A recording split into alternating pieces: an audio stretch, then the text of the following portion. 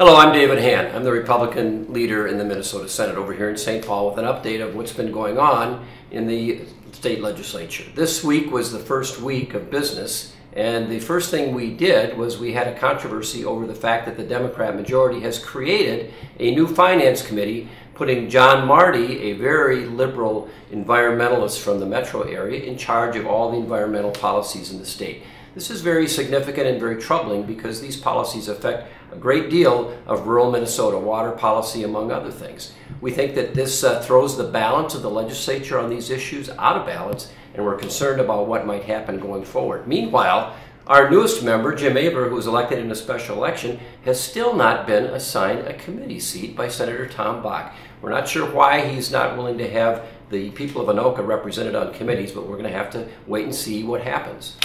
The other things that we did, we took up a bill to provide unemployment insurance for minors up in northern Minnesota.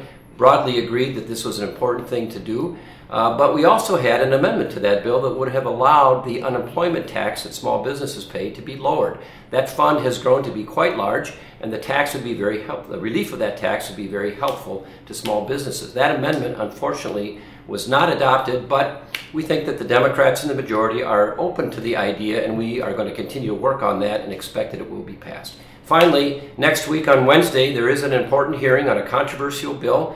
It is the assisted suicide bill. It's going to be held at noon in the Health and Human Services Policy Committee chaired by Kathy Sharon. If you are interested, come on down and participate in that hearing. But thanks for listening, and we'll see you again next time.